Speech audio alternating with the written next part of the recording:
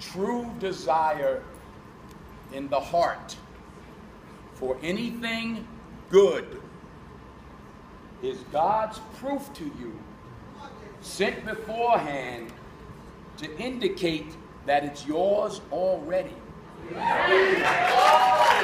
desire you have, that itch that you have to be whatever it is you want to be, in front of the camera, on the stage, behind the stage, that itch, that desire for good is God's proof to you, sent already to indicate that it's yours. You already have it. Claim it. Understand this. Understand this also. You have these dreams, and as Kenny said, dreams without goals remain dreams, just dreams, and ultimately fuel disappointment. Dreams without goals, yearly goals, life goals, daily goals, monthly goals, hourly goals, minute by minute goals. Dreams without goals are just dreams, and they ultimately fuel disappointment.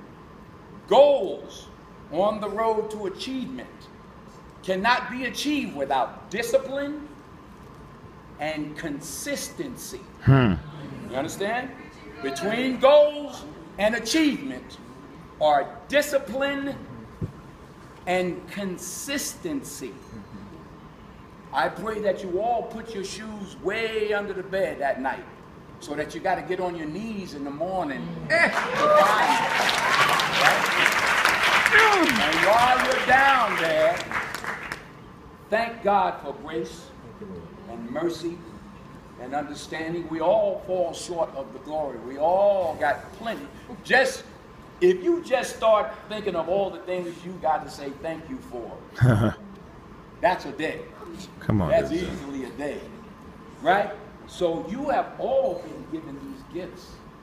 We have a little boy in our show we're doing, Raising in the Sun. And we have a circle, we pray every day. And his prayer, this boy is prayed up. He just prays that we go out and touch someone tonight. He says, God, somebody out there needs us tonight. And we all have that unique gift to go out and touch people, to affect people.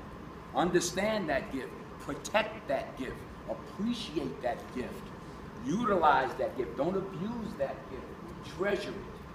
You have it, you already have it. And finally, I'll say this.